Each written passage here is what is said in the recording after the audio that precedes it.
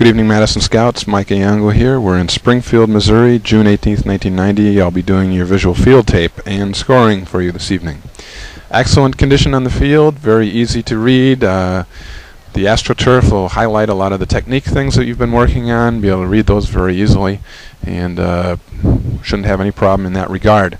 Also, being the first show out for me and early season for you, I'll just try to concentrate on some of the fundamentals and some of the basics.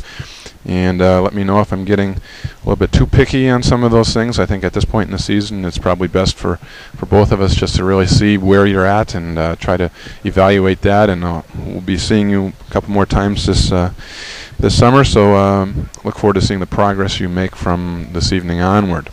I'd like to wish you and your group the best of luck for 1990 and for your performance this evening. I'll get back to you when you're ready to begin.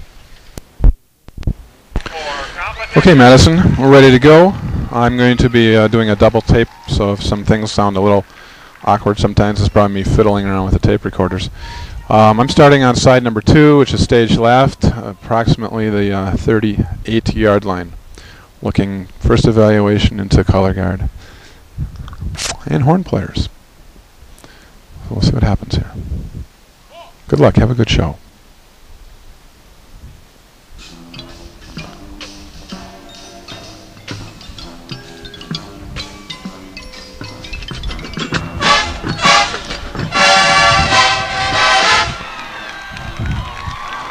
First thing notice is a strong stylistic approach here for the color guard. Good timing as far as a lot of the very abrupt moves. Nice kick, good height on that, good extension.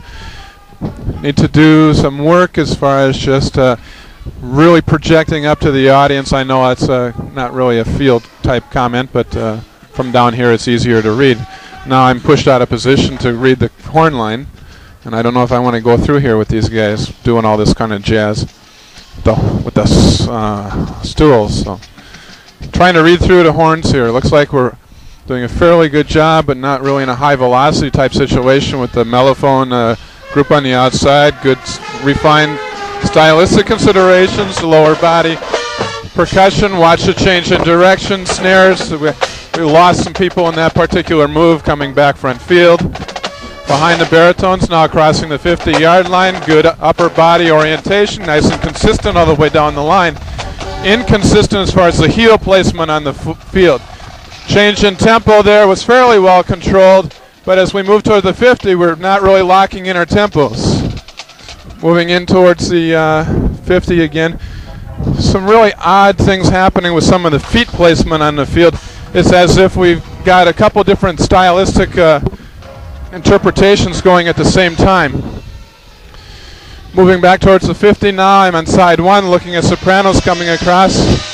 Directional change, we had some fanning in the sopranos. We have some people that are unsure of changes yet. Look at the form as far as sopranos right on the 50 there, collapsed in towards the middle. The intervals are not consistent. Moving around the outside of the contras. Not consistent as far as the step size coming off of that halt. So we had some shifting. It's recovering nicely, moving around the outside of the bass drummers. Out of step and phasing the last two. Quite a bit on the outside here. I'd like to be more on the inside. Nice up and a step off, but out of step and phasing, and that change in tempo. The baritones that were right behind the tom players. Out of step and phasing in this particular station. I can feel the tempo or the pulse variations there, the polyphonic rhythm. Okay, I'm in position for a nice color guard read here. We'll stay right here. Watch the interval relationships. You're doing a fairly good job as far as projecting again up to the box as far as just the moves are concerned. Good strength as far as the overall control of the implement and the stylistic considerations, but just the pure timing considerations and the form considerations through that need to be worked on. Behind the backstepping brass now coming up the 35-yard line.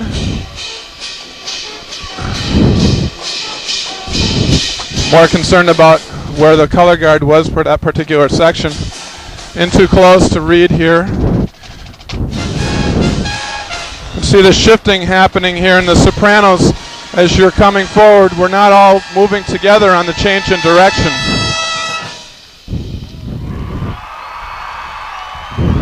And on the halt, you can just a second to evaluate this.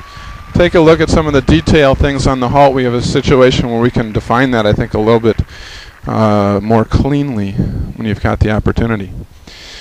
Okay, not going to the sheet too much, but overall, I think pretty much where you want to be at this point in the season. Good strength in most sections as far as the lower box is concerned. Upper box still some shifting, some problems. The things are not major in problem at this point, although the out of step and phasing, especially after a tempo change, or some of those things are definitely a concern. In position front field, now to evaluate the color guard. Side number 2. Watch the timing turns. I assume that should be together. Reading across the field to side number 1. Again, watch the timing as far as that's concerned. I'd like to know how you teach the timing at your slower tempos. Just out of curiosity's sake, if you're teaching it strictly to the music, or if you're breaking it down as far as counts are concerned, that type of thing. Now I'm way out front. I'm not in a good position to do a lot of field evaluations here. I'm moving into the baritone section here. Watch the upper body orientation, not strong here. Guy coming down the 15-yard line, baritones in particular. Doing a nice job as far as foot placement, that little change, the little juke step there as far as the change in tempo is not being handled well.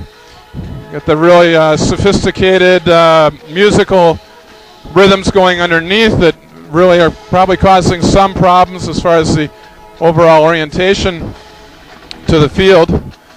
Being able to march at the simultaneous responsibility, there is something that's going to need to be worked on, if I can say that. You know, the second tape recorder is really a pain in the butt to try to concentrate and really give a good evaluation, but I want to have a tape of my own so I can listen to what's going on. Sorry, I'm out of position for the rifle work.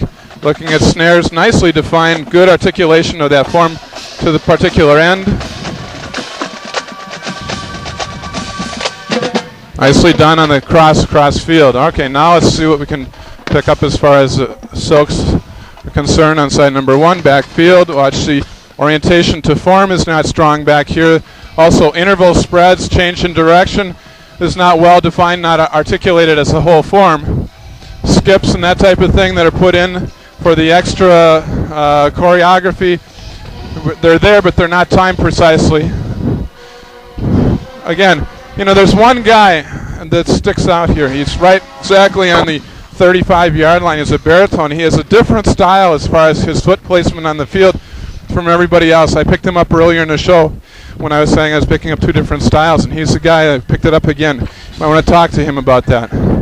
Missed the rifle sequence. I'm now down front and side number 1.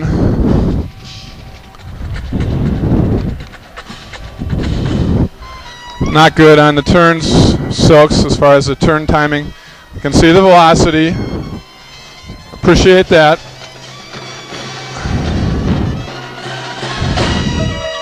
I know you can do better on the run as far as stylistically is concerned.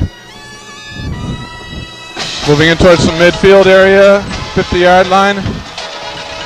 Good orientation, upper body. Excellent job through here, French horn players. Nicely done. Moving with the snares, some fanning, some pushing on the outside of the snares. Changes in orientation there, not changes in tempo cause that. Shifting across the 50, somewhat sequentially, not in timing. The intervals here are not good. Sopranos, the velocity is humongous. It's very demanding as far as coming across there. Form articulation as far as the soprano line moving back to the 50, not too well done. But again, velocity is definitely going to have an situation there for evaluation. I can see where that is going to be a bear to learn that. Got a wicked brass part to worry about, and I don't know what your tempo marking is on that, but it's fast.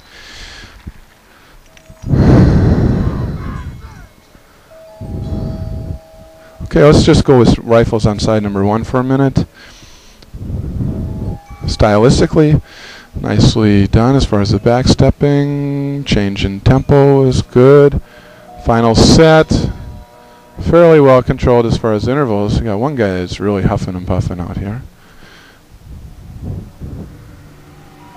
Watch the rifle angles. You're just a little picky thing, but you can see that the angles that they're in your hand, not so much to the side, but as they're rotated within their wrist. Just a difference, that opportunity to evaluate that. Turn timing on the dance is not real strong. Little juke step. You know, just some simple timing things, I'm sure, that'll clear themselves up as you go through the season. Good moving as far as an ensemble of their rifles to front field area. That was nicely done. Outside the fanning here, the contras a little bit too much on the outside. Again, the same thing here as far as the fanning of the mellophone players are about the 40-yard line. Moving back into about the 40-yard line, side one behind the contras. Again, step size differences, some differences in style now as far as how far we drop the hips for the backstepping is concerned. Looking behind the snares again, see what happens here. Intervals, it's not a straight line. Intervals are not strong through the snare section either. Bass drummers were kind of jammed into each other there. Change in direction. Baritones can be better handled from an articulation standpoint. Nice change in direction, and as far as the tempo change is concerned as well. Right in front of the mellophones, as you can hear. Again, we need to really get into a position where we can evaluate some of that, and I don't know your program that well right now, but watching Silks.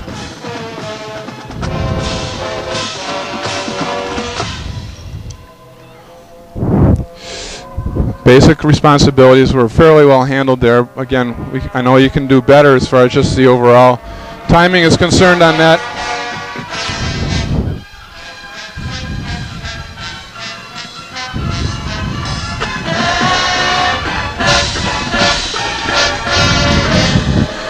Company front here, I think we need to lock down intervals a little bit as we're coming forward. Nice change in direction, change in the tempo here. All right, I like that. Moving around to pick up Silk's backfield.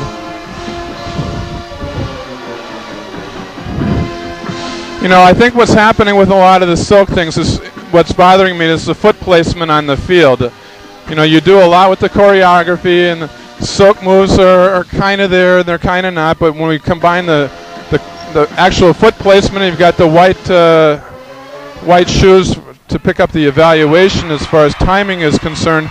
We can see the feet are not coming down together, they are not being put down together. Also, I'm sure that would have some effect as far as just the timing of the Silks are concerned, because if they're off with the timing with the marching, they're probably off with the timing of the Silks and the turns as well. A lot of meat there to the program as far as the overall is concerned. Opportunities for further scoring, obviously, that at this point in the season you're pretty much where I would expect you to be. Stronger lower box than upper box, a lot of fuzzy, we call that what is fuzzy, you know, but a lot of fuzzy things happening yet where they're not locking in. I think it has to do with step size. We're not refined enough to that point yet where we know where the exact directional changes are, things that we can understand for this point in the season, obviously. Let me see if I have some further comments. I'll go to the sheet and get back to you. I didn't write any comments on the sheet during the program, something I need to work on, but also I had the second tape recorder, so if you can come prepared with some questions or at least a recap of your concerns or questions, that would be helpful for me. Okay, Madison, just a quick recap here. I have a chance to go over the scores and where we see the scoring happening. In the excellence subcaption, pretty much field orientation things. The velocity obviously has an impact here.